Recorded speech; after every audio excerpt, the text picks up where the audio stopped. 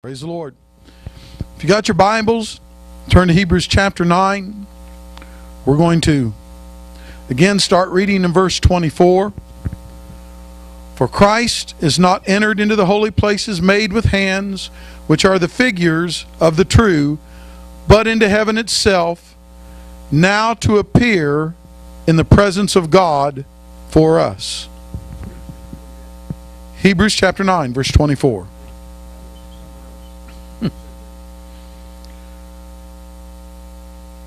Nor yet that he should offer himself often as the high priest entereth into the holy place every year with the blood of others, for then must he have suffered since the foundation of the world. And we've dealt with the foundation of the world. That world, there's two applications. The first application that I'll use is Jesus ended the old religious order. The word world means orderly arrangement of things. Jesus ended that old religious system. He ended the need for animal sacrifice. He ended the dispensation of the law. But how many know that Adam also brought forth the foundation of a world? The word foundation there meaning the overthrow of a world and the laying down of a foundation. Adam overthrew what God had established in him, plunged the world into darkness, plunged the world into sin, and that became the foundation of the world until Jesus came. And how many, when Jesus came, he overthrew that world and established a new one. And we dealt with the 7 days of creation last week. But I want to go on into verse 26 here. So, for then must he have suffered since the foundation of the world, but now, somebody say now, once in the end of the world, hath he appeared to put away sin by the sacrifice of himself. In our religious upbringing, most of our traditional understanding is we're ready for the end of the world. We've heard it preached all of our life. Every generation has made their predictions as to when the end of the world is going to come. Amen? Now, our understanding, the religious understanding of that has changed from generation to generation as more truth has been revealed, and they have to deal with what Scripture actually talks about. When I first came to know the Lord, and the first things that I heard was, was Jesus is coming at any moment to get us out of here because the world's going to come to an end. And the concept was, you got the 7 years Great Tribulation, and then the place is going to go up in flames. But then you got a problem, because in Revelation chapter 20, you've got a millennium. Which, if you take it literally, there's 1,000 years after all this is supposed to happen, and it's supposed to happen on earth. So then, doctrine got changed a little bit. Theology got changed a little bit. Well, we're going to go up in the rapture. There's going to be a 7-year tribulation when all hell's going to break loose on earth, but then we're going to come back. Or the Jews, we're going to stay in heaven, and the Jews are going to rule the world. Well, that's a step in the right direction. At least we know the planet's going to survive. Can somebody say amen? Now, then us kingdom people get a little bit further revelation, understanding. And so we know that we're not going to go anywhere. We know that we're going to rule and reign with Christ. But we still have and we got the revelation that the word world there is age. Because when you look into the original Greek word there for the King James word world, it's aeon. which is age. So we got the revelation that it ain't about the planet. It's about an age that's coming to an end. And so we started preaching about the end of the age. But now we come to this scripture and we find out that the end of the age ended at Calvary. That's right. Not way out here somewhere. And all the time we've been looking for the kingdom age, guess what we've had? We've had the kingdom age, but we've not done anything with it. It's been there, but it's just sat idle because the people have never applied it, believed it, and put it into operation. Because you see, we're waiting for one day for this thing to happen. Oh, we don't have a rapture anymore, but we're waiting for the manifestation of the sons of God. One glad morning, we're just going to instantaneously change. We're going to have no more problems, and we're just going to be perfect.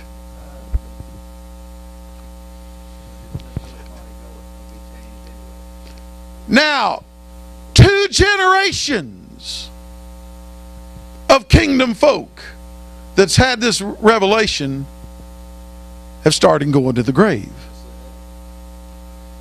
All of us been preaching immortality, and that's a true message. But we've been going because we've been waiting for it. Waiting for it. One day. And the longer we wait and put it off, guess what? Another generation's going to happen. Somebody has got to begin to put these things into operation, what Jesus has done. We have been in the kingdom age. And there have been individuals that have tapped in to just a little bit of it. Can somebody say amen? But God in His sovereignty knows when a people are going to get a hold of this thing and manifest it. But you know what us predestination folk have been doing? Nothing, because it's all predestinated. Come on. Well, you know, when God's ready, it's going to happen. Well, God's already ready, and it ain't going to happen until you're ready. You know, I believe in the absolute sovereignty of God, and I believe He has predestinated everything. But let me tell you something, we don't know when everything's going to happen.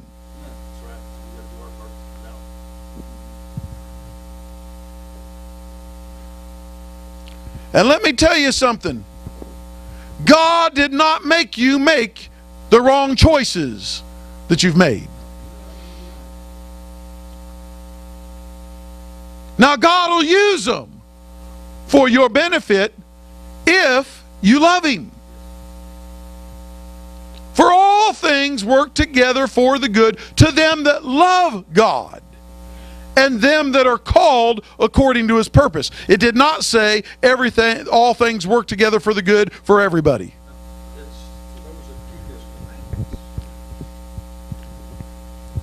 Because all things do not work together for good if your attitude is in rebellion against God.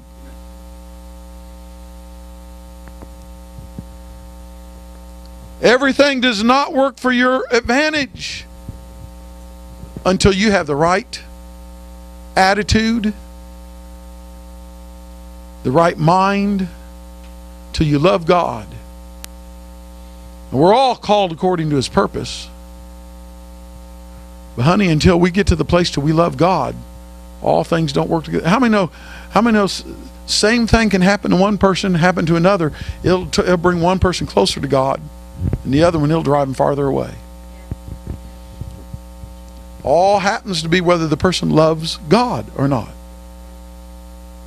Because if you love God and something happens to you that you don't understand, you still trust God.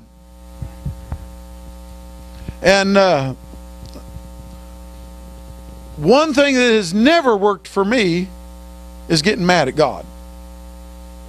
Now I know there are preachers that have and do occasionally. You know, there's the movie The Apostle. You know, where you know he's up there yelling at God and saying, "I can't hear you. Speak to me, God." Well, you know, you start yelling at God, and I'm sure you're not going to get the answer you want to hear. And Bishop Parson even accused me one time of getting him that movie because I was getting on his case. Testified, I don't know how many times. I just got him the movie. I just let him watch the movie. He took all that on himself. You know, but I've seen those who have gotten mad at God, and well, I tried it once. And it just didn't work.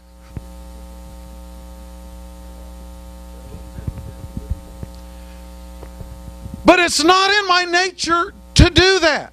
Not the person that I am. And so even though I don't understand situations, I can't do anything else but trust God. And when you love God and you trust God, all things work together for your good. Even your mistakes, even where you have fallen short, God will use them for your benefit. You'll learn from them. However, that does not mean all things are good. All things work together for good. There's a difference. If you make a bad decision and you go against His will, and you do something contrary to His nature, how many know it ain't a good thing? But if your heart's right, it can work for your good. And God never makes you do something that's wrong. Amen? But yet, how many of us have heard predestination preachers, you know, justify all kinds of things because, well, you know, I had to do that to learn. You know,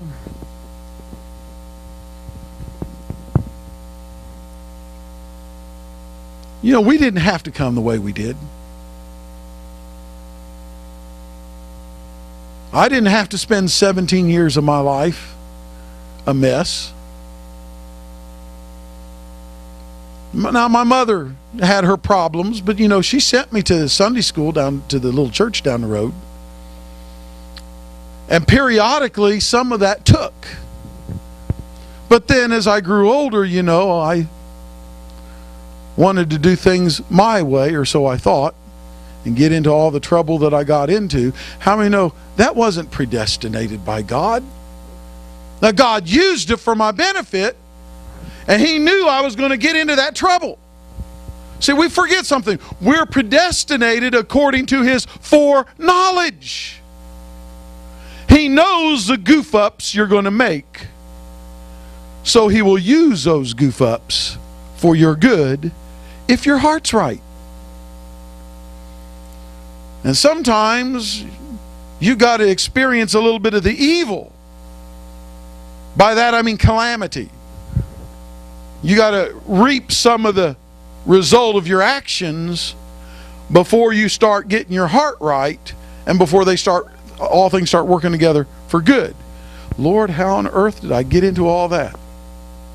Except for to say this: God in His sovereignty knows when a people are going to finally put into operation all that He has provided for us by His death, burial, and resurrection on Calvary's cross.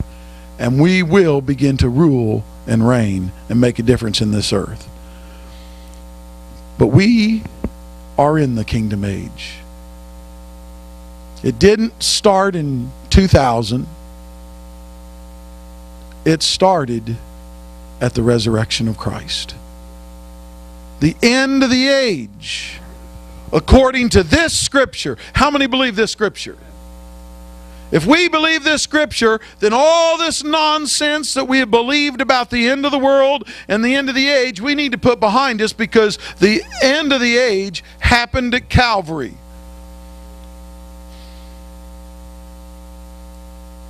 But now once, in the end of the world,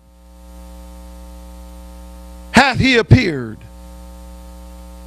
to put away sin by the sacrifice of himself. Listen to verse 27.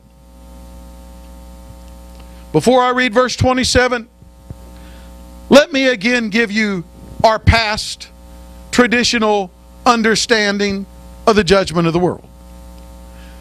After the world comes to an end, after it's all said and done, how many know we're all going to be gathered together at the throne room? We're going to stand in this long line to be judged. Well, if it is, you're first in line. Yeah, I'm right up there. And there, you know, the book's going to be brought out. And if you've not got your name written in that book, how many know there's a elevator there that's going to take you straight to hell?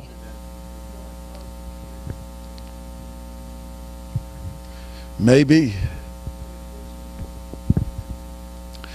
Now, all that's there in Revelations 20, but how many know that's all spiritual language? Language that you will know if you've read the whole book and allowed the Holy Spirit to bring scriptures to your remembrance, comparing scripture with scripture, letting the Bible interpret the Bible. You'll find out, honey, we're in the judgment of God right now. But that's the traditional idea, you know, the end, rapture is going to take place, Great Tribulation is going to take place, end of the world is going to come, then we're all going to be gathered around this great white throne, all billions and billions and billions of us, waiting for our name to be called where we come before the judge. If our name's in the book, we get to go past the pearly gates into heaven. St. Peter himself will escort us. If not, the elevator's there to take us straight down. And then that's it. You either heaven or hell, you've made your choice. But I want to tell you what the Bible says about the judgment of the world. Verse 27. And as it is appointed unto men once to die, but after this, the judgment. So every funeral we go to, or we'll hear preachers say, it's appointed unto men once to die. One thing's for certain, you're going to die. That's not the Bible message. The Bible message is we're going to live. We're going to live. But as long as we believe we're going to die, guess what's going to happen? We're going to die. Somebody is going to believe they can live, and they're going to live. Not just spiritually. Thank God that there is no such thing as death for someone that is born again. Amen? Actually, there's no death for anyone. Because there's just those that know they're redeemed and those that don't know they're redeemed. Those that don't know they're redeemed remain in darkness. Can somebody say amen? And how many know that's hell? That's hell. We're not doing away with hell. If you're in darkness, you're in hell. But how many know you don't have to stay in that darkness? You don't have to stay in that darkness. When light comes in, when truth comes in, and you begin to comprehend it, how many know you can leave the darkness and come into the light? Because you have been redeemed. It's just like somebody, and I know that we use this illustration a lot, but it's true. If somebody deposits $1 million in your bank account, but you don't believe it and you don't know it, you can still live in poverty. That's right. And somebody tells you, well, now, wait a minute. You got $1 million in your account. I see it's there. It's been, oh yeah. And as long as you remain in unbelief, guess what? You'll live in poverty. You won't pay your bills. You'll barely get by all the time. What you need's right there. That's the way it is. What Jesus did, He provided. Everybody has it. It's in their account. But it's through preaching people begin to find out what they have. And if they don't believe what they have, how many know they won't use what they have?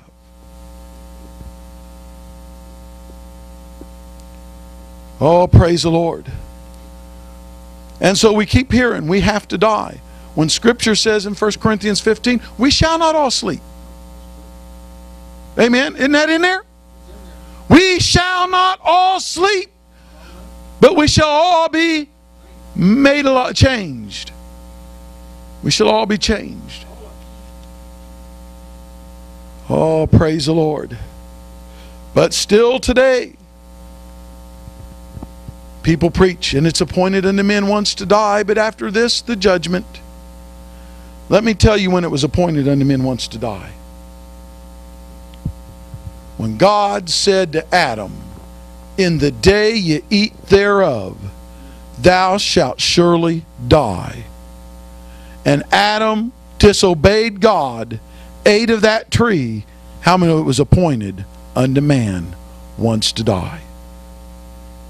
The soul that sinneth, it shall die. Amen? And so, because of that, death has reigned on all humanity. Amen?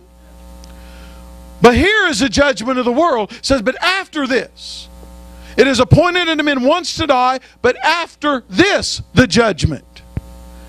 See, it was appointed unto men once to die back there in 4004 BC when Adam sinned. And God couldn't go back on His word. But turn with me to John chapter 12. And I know I've read these scriptures before.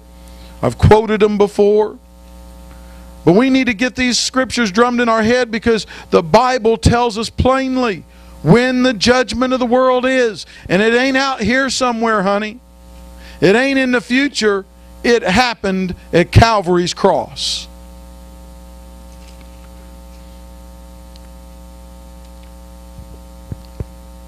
John chapter 12, verse 31. How many are there? Verse 30 said, Jesus answered and said, this voice came not because of me, but for your sakes. Now, somebody say now. Now. When did Jesus say that? 2,000 years ago. So now, to Him, was 2,000 years ago. Now is the judgment of this age, this world. Now shall the prince of this world be cast out. Man, we're waiting for the devil to be dethroned when he's already been dethroned. It's through our ignorance, it's through our unbelief that that devil's allowed to exist. But he has no authority. He has been cast out. He is under our feet. There is no big bad devil anymore if we walk according to the Word of God.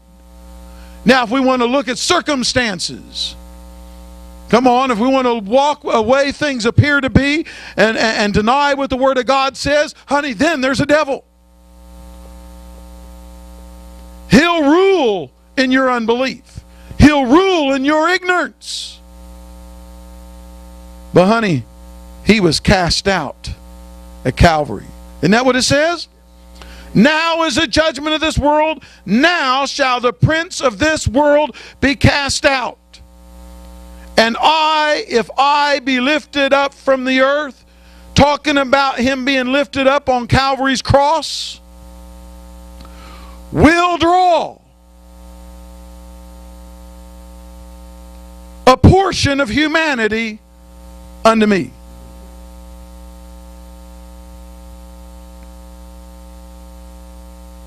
Man, these scriptures are so plain. How many know God's big enough to do exactly what he says? Now, you can remain in darkness as long as you want to. But sooner or later, all men are going to see the light. But how many know it's more beneficial to us the sooner we start seeing it? Because there's a lot of loss we do not have to suffer. The longer you wait, the longer you stay in darkness, how many know the longer you're going to suffer loss? And your loss is going to get greater and greater and greater. And I don't know about you, I've suffered all the loss I want to suffer. Amen. Oh, praise the Lord. But this is what he says. And if I be lifted up from the earth, I will draw all men unto me. This is the judgment. Let me go over here, back to Hebrews chapter 9.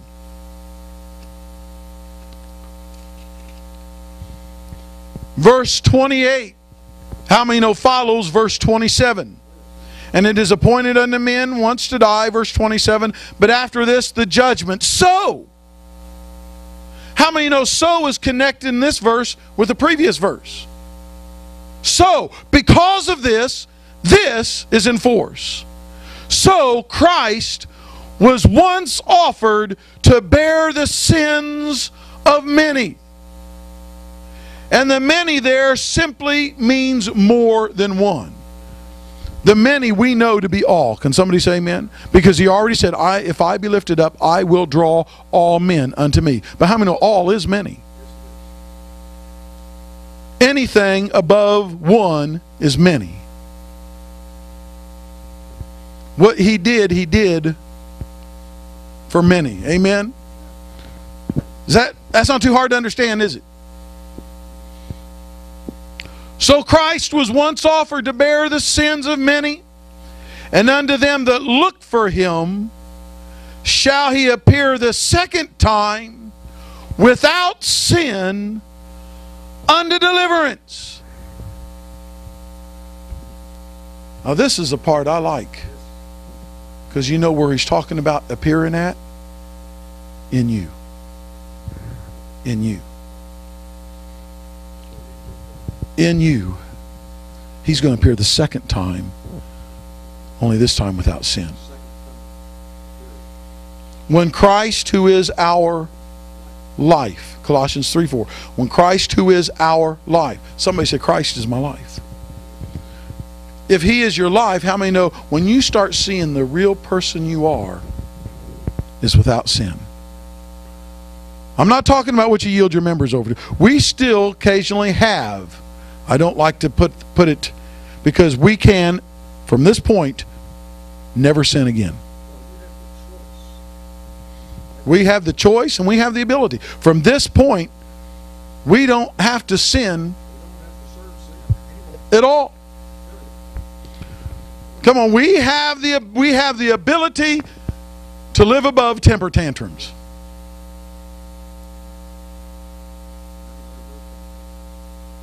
We have the ability to be patient with one another. We have the ability to forgive one another. We have the ability to resist temptation.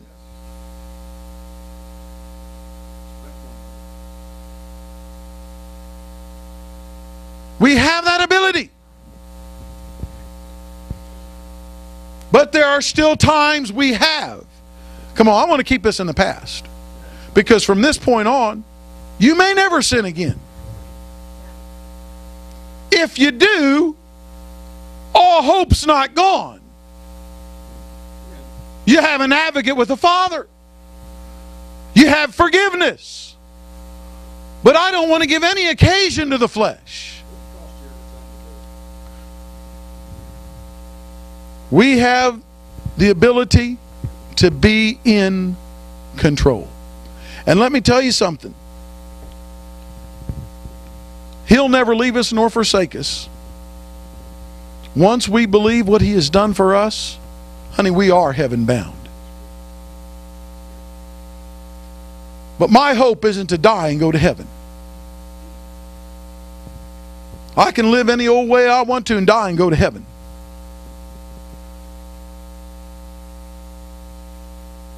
But then when I go to heaven, I'm going to have to learn a whole lot. Come on. I mean, you know, we can't fathom everything there is. You know, people hear a lot of the things we say, well, you know, there's no judgment for doing wrong. Oh, yes, there is.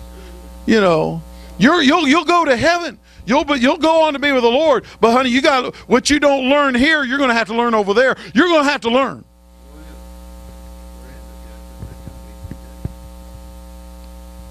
Oh, praise the Lord. I don't know how far I'm going to get this morning. I hope you're getting something out of this. But we have the ability, but we have yielded our members over to other things. But how many know the real person we are no longer wants to live in that dimension? There is no sin in Him. There is no sin in the real person we are. But that doesn't mean that that doesn't matter, because He says, to whomsoever we yield our members over to, we become its servants. And as long as we yield our members over to sin, how many know death still works in the body? See, putting on immortality really is simple. When sin no longer has any control in your life, death cannot operate. So if death is still working in us, the aging process and everything's going on, guess what still has some power in us? Come on, it's just plain and simple. Now, does that separate us from God? No. But how many know we've been given this body to possess? We can live without being sick. We can live without dying. We don't have to go to the other side. Everybody on that side's waiting for us to get it together down here so they can manifest themselves with us here. Everybody's wanting to go up there for the great reunion. The reunion ain't up there. The reunion's here. When heaven and earth become one unit again, as it was in the beginning. In the beginning was the heaven and the earth. They were one unit there. Sin separated heaven from earth. But Revelation 21 says there's going to be a new heaven and a new earth wherein dwelleth righteousness. Oh, hallelujah. My God. So when Christ died on Calvary's cross, that was the judgment of the world. He paid the price. Price being paid, the debt is canceled.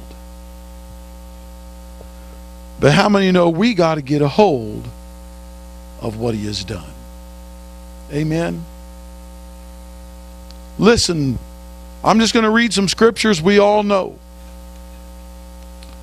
Turn with me to 2 Corinthians chapter 5. Again, talking about the judgment of the world. The judgment of the world happened at Calvary. But we got to identify and believe what happened at Calvary and start applying it in our life. we got to start cashing them checks and using that money that's been deposited in our account. Amen. 2 Corinthians chapter 5 and verse 14. I normally quote it. I'm going to read it today. I better get there. I'm in 1 Corinthians. For the love of Christ constraineth us, because we thus judge,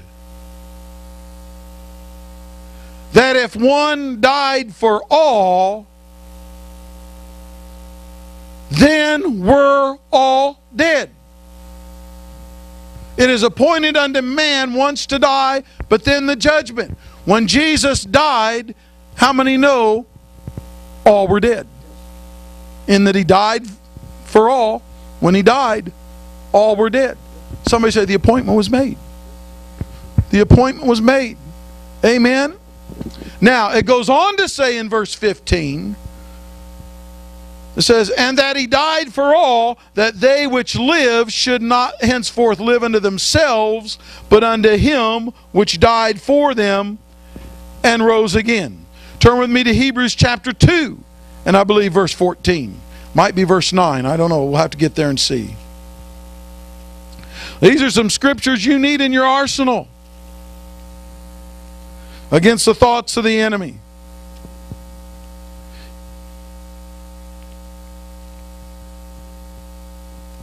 I'm going to start reading in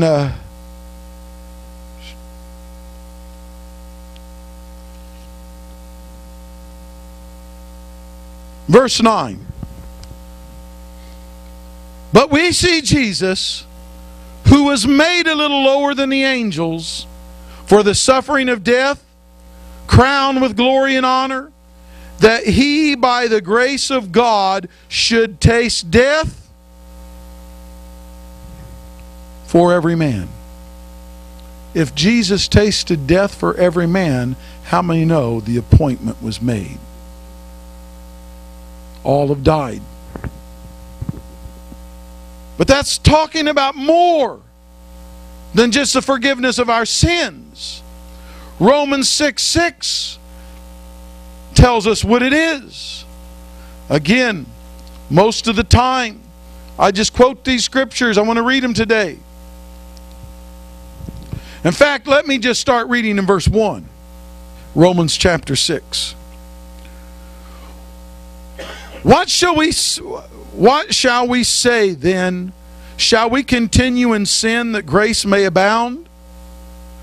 God forbid. How shall we that are dead to sin live any longer therein? Know ye not that so many of us as were baptized into Jesus Christ were baptized into his death? Therefore we are buried with him by baptism into death, that like as Christ was raised from the dead by the glory of the Father, even so we should walk in newness of life. Turn around, neighbor, and say, I'm a new man. For if we have been planted together in the likeness of his death, we shall also be in the likeness of his resurrection, knowing this, that our old man is crucified with him, that the body of sin might be destroyed, that henceforth we should not serve sin. For he that is dead is freed from sin. Oh, hallelujah. When Jesus died, your old man died. The new man, the one that's born of God, doth not commit sin. The real you is not a sinner. That was accomplished at Calvary's cross. Our old man, everybody's old man. Now I say that, but you need to think about this a moment. I'm telling you, the child molester, the murderer, the liar, the thief, that old man was crucified. But you see, they aren't aware of it. They are still living, being deceived.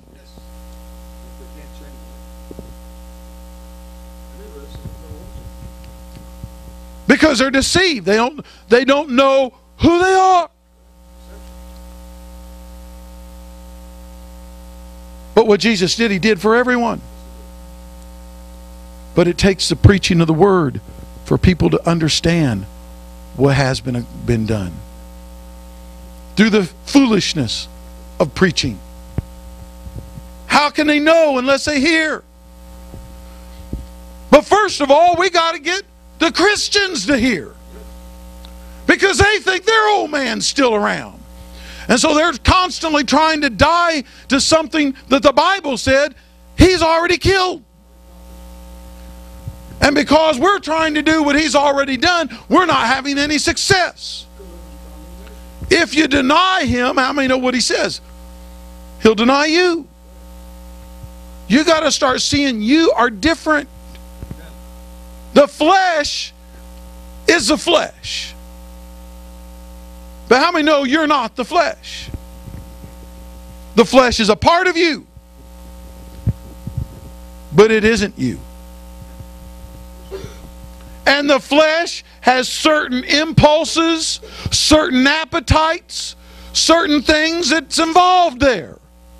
If left to themselves, how many know are evil? But if you rule over them, hello? If you rule over them, they're no longer evil. But because nobody knows who they are until the truth comes to them, and they don't have a relationship with God, they're not aware of anything else in them except for what they appear to be, the flesh. Is everybody understanding this? So they're deceived by what they appear to be.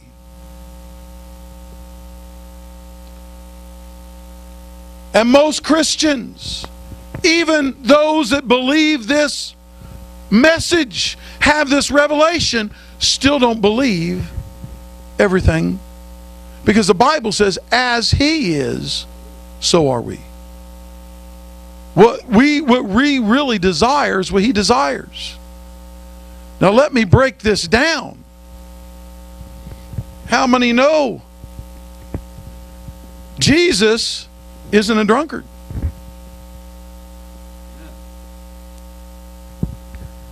Nowhere in the Bible can you find Him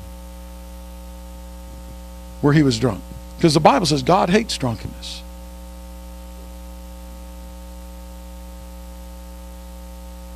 Now He may have drank, but that's not clear. Do you know why Jesus was called a winebibber?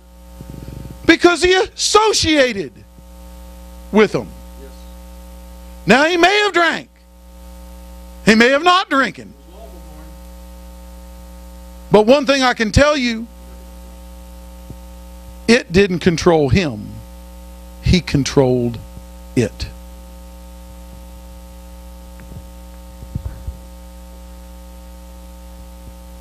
I can tell you one thing. Jesus didn't have a need for a buzz.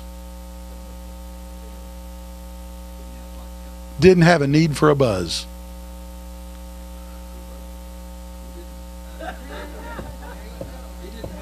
That's exactly right. Do you know what the buzz is?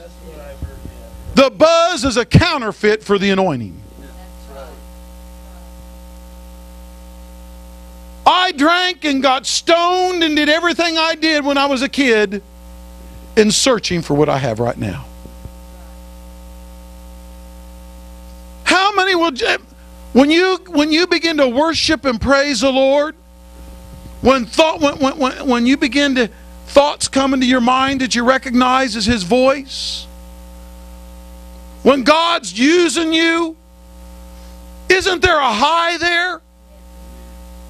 Not like the one in the world, not one that causes you to lose control, but one that actually causes you to be in control. But come on, it feels good. You can feel the presence of the Lord. We don't walk by feelings, but how many know you can feel His presence? That's why when you read this scripture, when He says, be not drunk with wine, wherein is excess, but be filled with the Spirit. Because being drunk with wine, that is a counterfeit to being filled with the Spirit. And see, what happens is with the other, and this is why Jesus never did that, is you start losing control. And when you lose control, honey, something else comes in and takes control. That's why Paul said, yeah, all things are lawful for me, but not everything is to my best advantage, which is what the Greek word, because we don't know what expedient means, most of us, but you look it up. It's not to our best advantage. And I will not be brought underneath the power of any.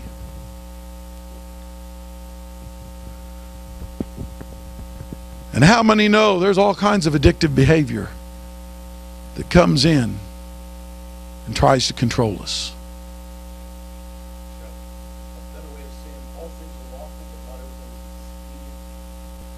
And it's not to our advantage. So I'll tell you what. How many have ever, nobody raise your hands. I don't want you to tell me. Just think about it. But how many at one point of your life, started lying? And when you did, pretty soon you got to the point where you couldn't, it started controlling you. To where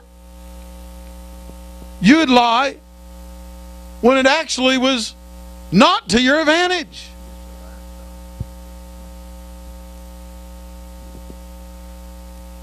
Well, I could make some comments about President Clinton on this, but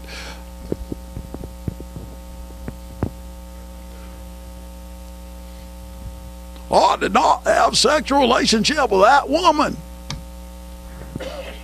I smoked dope once, but I didn't inhale.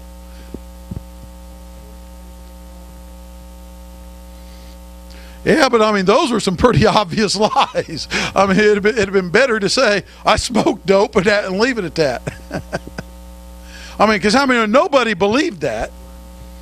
But I'm using that as an illustration. You get into that habit. And pretty soon, you're actually lying when you don't even want to lie. It becomes an addictive behavior. Flying off the handle. Come on. That becomes an addictive behavior. And how many know it can control your life? And you'll fly off the handle when you don't want to fly off the handle. Come on. And I've done it.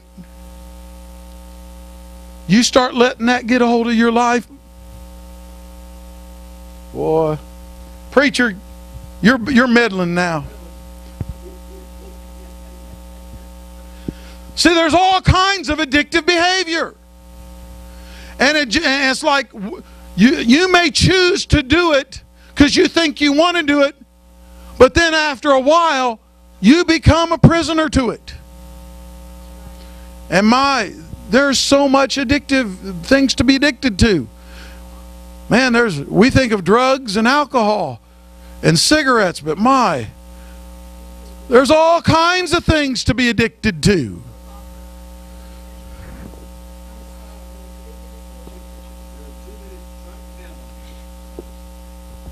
But Paul said, I will not be brought underneath the power of any. But until you are aware that there's more to you than what you appear to be, how many know you're powerless against it?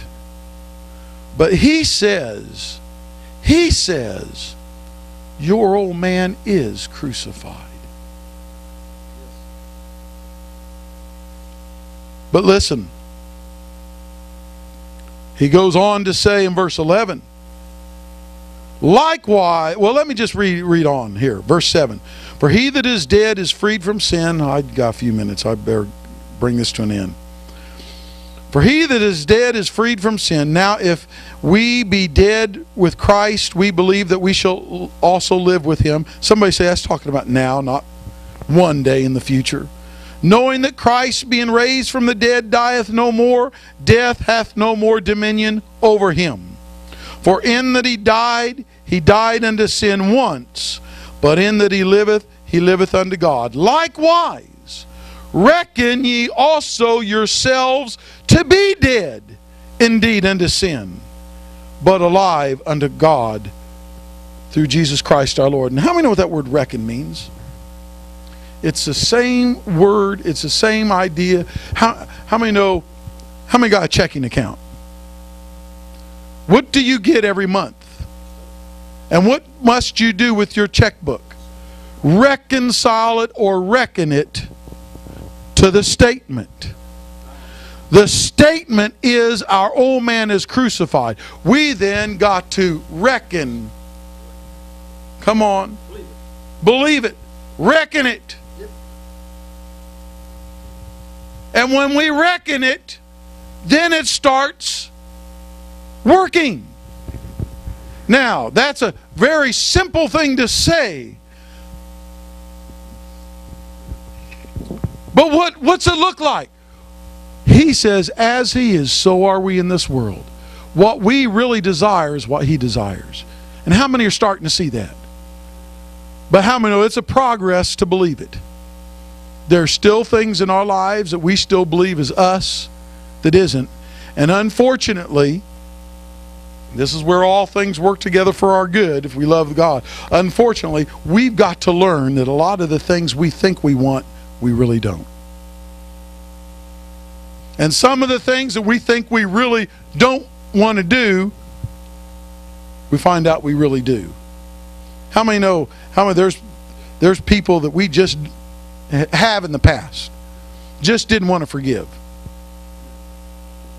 But really inside, the real you did want to forgive. But you didn't want to let go of that was in your head. But how many know through process of time and wrong things working in your life because you're holding on to that, finally you come to the realization you really do want to forgive them. Bring this thing to an end. Bottom line, Jesus ended a world at Calvary. He ended an age. How many know the definition of an age is a period of time in which an event has taken place or rules? How many know that the present evil age that ended at Calvary, that was the age of sin and death? That was the age of the law of sin and death. The law showed us that in our own strength we could not measure up. And death reigned. Amen? Death reigned from Adam to Moses. And through the law, death reigned unto Christ. Amen? But when Jesus came, he ended that world. But yet, to this day, physically, and even in some people's minds spiritually, death still has been reigning. Because we have not all reckoned what he says that our old man is crucified, that we are a new person. So until we begin to completely believe what he says about us and begin to discover that what we want isn't always what the flesh wants, but that what we want is what he wants. Until we come to that point, how many know we still live in the world Jesus ended? But how many know that when we begin to reckon true what he has done, then how many know that's when we begin to experience that world that he ended. Last scripture turn with me to 1 Corinthians chapter 11.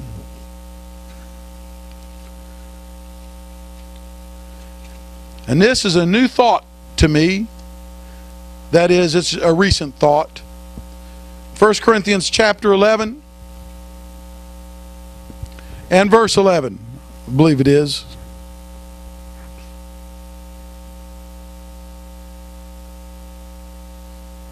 No, it's 10 verse 11. That's what I'm wanting. Let me read up just a few verses. Let me start reading in verse 4 and get the context.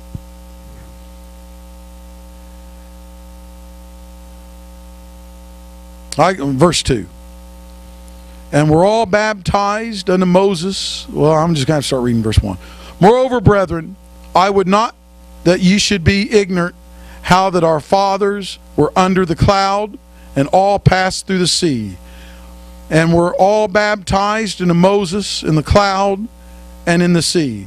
All did eat the same spiritual meat, did all drink the same spiritual drink. For they drank of the spiritual rock that followed them. That rock was Christ. But with many of them God was not well pleased, for they were overthrown in the wilderness. Now these things were our examples, to the intent we should not lust after evil things, as they also lusted. Neither be ye idolaters, as were some of them. As it is written, the people sat down to eat and drink, and rose up to play. Neither let us commit fornication, as some of them committed, and fell in one day 23,000. Neither let us tempt Christ, as some of them tempted, and were destroyed of serpents. Neither murmur ye, as some of them also murmured. Somebody say complain. And were destroyed of the destroyer. Now all these things happened unto them for our examples, and they are written for our admonition, upon whom the ends, plural, of the world are come. We need to be convinced, above all shadow of a doubt, that what we really want is what He wants. That His will, as described in this book, is a mirror of what we really want. And how many are beginning to discover that? And as we discover that, we're beginning to understand the old us really is dead.